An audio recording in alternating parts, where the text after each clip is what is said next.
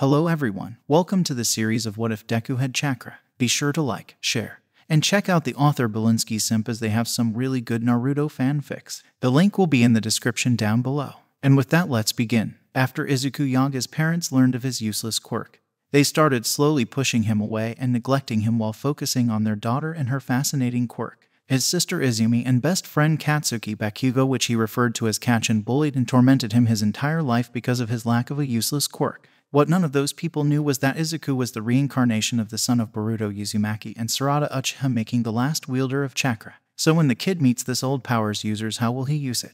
Izuku Yagi, Otsutsuki. Chapter 1, A Quirkless Hero. Third-person POV. A lot of people have dreamt of having heroes as parents. It's a dream that one would do anything for. What could possibly be better than being the child of a hero? A person who saves people? One might wonder. Yet in reality, a lot of examples show that having hero parents is more of a curse than a blessing. One of those who were cursed by heroic parents was Izuku Yagi, the son of All Might, the #1 hero of Japan and the symbol of peace in the world. It was back when the kid was 4 years old. He, with his twin sister and parents, had gone to a doctor to check what kind of quirks the twins had. The parents were thrilled to hear that their daughter had a telekinetic quirk that had the potential to become even more powerful and useful than her mother's similar quirk. They were so excited to find out their other kid's quirk, but they were let down when the doctor said that he had no idea what the kid's quirk was. The parents asked how that was possible, and the doctor only answered by saying that there is a quirk inside the kid's body, but it wasn't usable and he had no idea how it functioned. Hearing that the two heroes, who had their identities a secret, felt a bit disappointed that their kid had a useless quirk, they asked the doctor to write him down as quirkless so that he doesn't keep his dream of becoming a hero while not having a quirk to aid him so he doesn't get hurt. The family left the doctor's office with the parents complimenting their daughter's quirk while Toshinori, the father of the family, had his hand on Izuku's head without saying a word. They entered the car and Izuku was obviously on the verge of tears after finding out about his lack of unique power and quirk. His sister looked at him with a hint of disgust and disappointment in her eyes, starting to feel like her twin has turned useless now that he has no usable quirk. They went to their home and each kid went to their own room. Toshinori followed his daughter to her room and started talking to her about heroes and gave her as much confidence as she needed so she wouldn't give up on her dream. Izuku, on the other hand, was watching a video about all his favorite heroes all together. His mother suddenly entered the room only to see her kid sobbing. Mom, do you think I could be a hero too? He stuttered while looking at his mother. Inko couldn't do anything but hug her 4-year-old son with some tears in her eyes. I'm sorry, Izuku. I'm really sorry, she said. But that's not what I wanted to hear, the kid thought to himself. That night, Toshinori and Inko's friends, whom Izuku and Izumi had seen as their uncles and aunts, visited their home. Those friends were none other than the heroes that were aware of their secret identities, which aren't a lot.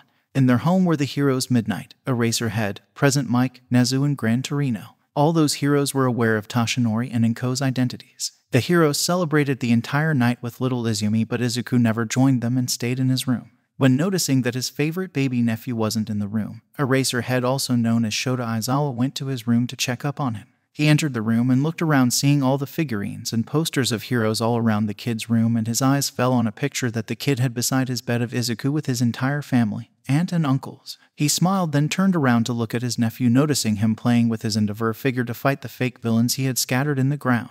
Endeavor, huh? He's definitely strong enough to beat those villains, isn't he? Said Shota, catching the attention of his nephew. Uncle Shota, shouted Izuku as he jumped at his uncle. Shota smiled a little at his nephew, then put him down and sat next to him. Isn't Endeavor so cool and amazing? Asked Izuku. Yeah, he's the best, said Aizawa. I hate that bitch, he thought to himself. Aizawa then sat down with his nephew, watching him talking about all his favorite heroes and his future dream of becoming a hero himself. You are going to become a great hero, Zuko, even without a quirk. Chapter 2, The Life of the Quirkless. Third-person POV. The day after the family learned of their son's lack of a quirk, they took him and his sister to the playground so they could spend their day with their childhood friend Katsuki Bakugo, who they refer to as Kachin. Izumi and Bakugo were playing on the swings while Izuku was sitting in the sandbox thinking about what he and his uncle talked about the day before. When Izuku told Aizawa about feeling sad for not being able to become a hero for his lack of power, his uncle gave him a long speech about how he didn't need any unique power to become a hero and that he could achieve that with only hard work.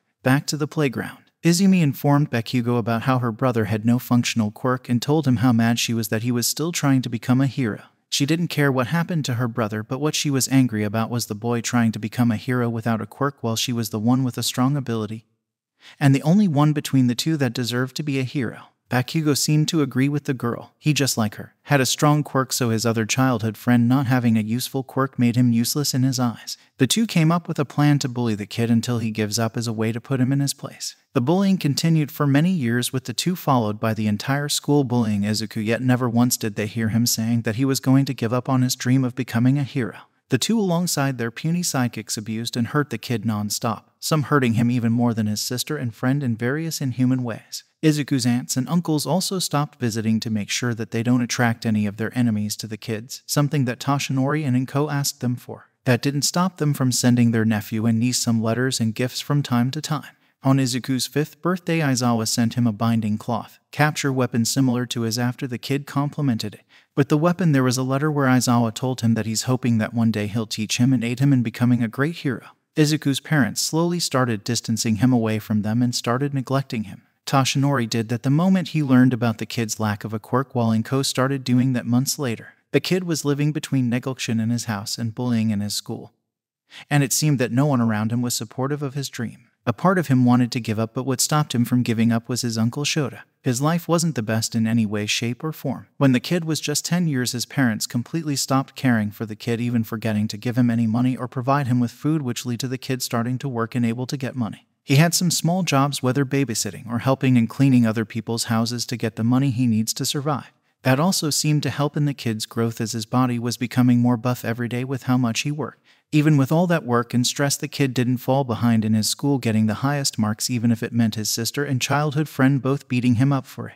He noticed that all the gifts that his uncles and aunt used to send him were given only to Izumi, which saddened him, thinking that his loved uncles and aunt also had forgotten about him. He never gave up, though. He was going to fight the entire world if it meant that he was going to achieve his dream of becoming a hero that everyone looked up to. He continued suffering until he was 15, when he and the duo were about to graduate middle school. His teacher told the entire class about him applying to UA, the most known hero school, and the hardest for anyone to be accepted to. When they heard that, Izumi and Bakugo ended up beating the kid for hours straight to teach him a lesson, but what truly broke him was both of them telling him to take a swan dive from the roof of a building and pray to be born with a better quirk in his next life.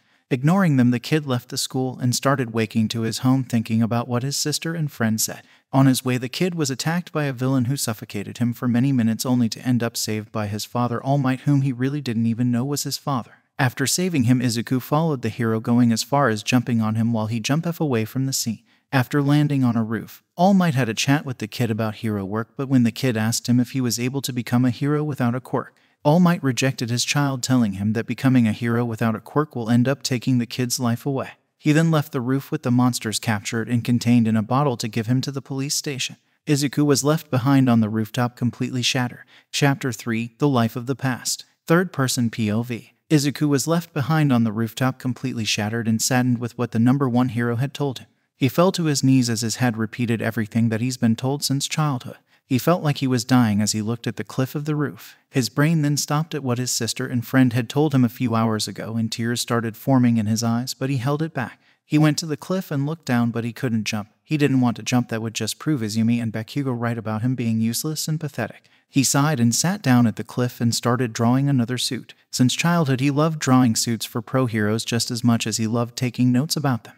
He was drawing a new suit for the newly graduated hero Hawks, thinking that the hero had no way of protecting himself with his jacket and shirt. After finishing his drawing, Izuku sighed and thought to himself, why do I even do this? It's not like Mr. Hawks will see it. He then left the rooftop and walked back to his house. He entered only to find the house completely empty. He shrugged it off, knowing that his parents probably took their little princess shopping for like the third time that week. Entering his room, Izuku looked around at the nearly empty room. He had only a few figurines of his uncles and aunt. None of the books he had when he was younger were there, in fact not even the bookshelf. Same goes with his laptop and posters, which he had to sell to get more money to get food when there was nothing home. He laid on his bed that no longer had his favorite All Might bed cover, instead a plain white one that he had in his closet, which now also contains only a few shirts and pants that still fit him. It's not that he gained weight. The kid looked like a literal skeleton. It's just that he grew a little and became taller, and his parents didn't care enough to take him shopping.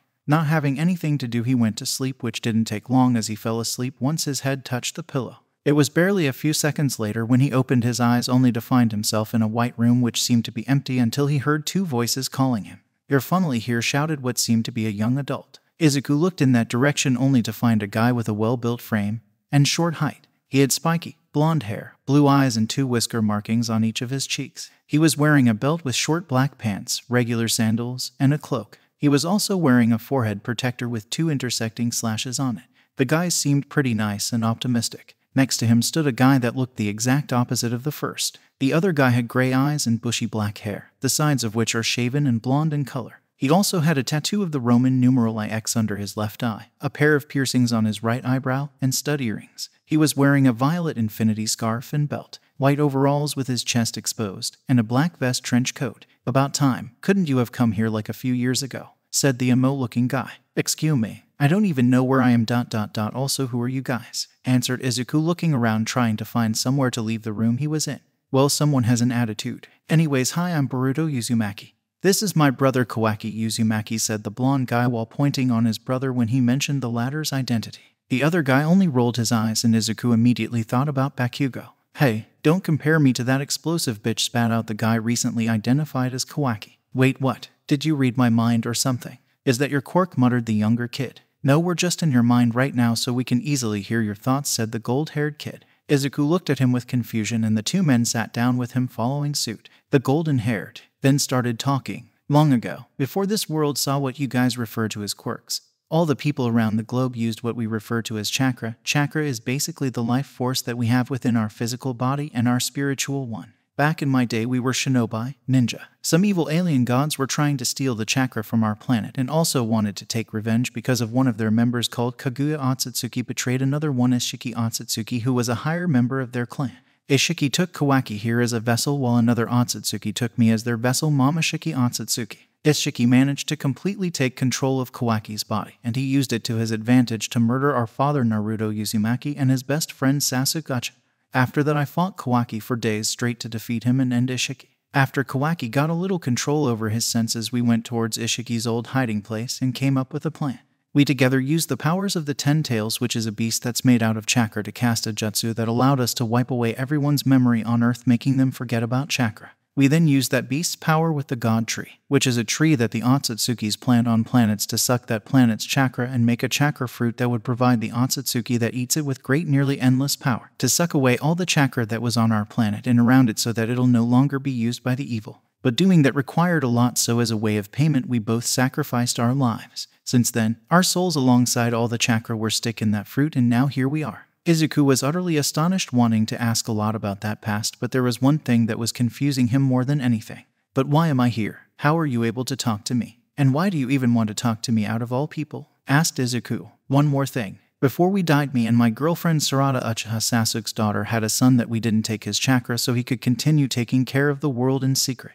We watched over him and saw his entire life until he passed away," answered Boruto. Izuku felt sad for the guy. Seeing his son die wouldn't be the easy, but he still didn't understand why he stood in front of those 2 dead shinobi. "I'm sorry for that, Bai. I still don't get what does this all have to do with me?" Kawaki and Boruto looked at each other, and Izuku saw a smirk appearing on both their faces. "Because you, Izuku Yagi, are Boruto's son's reincarnation. And with that, I'll see you all in the next part. For those who are interested, we have a Discord down below. Be sure to aim for the stars, drink plenty of water, and for us to cause chaos. With that, take care until next we see each other again."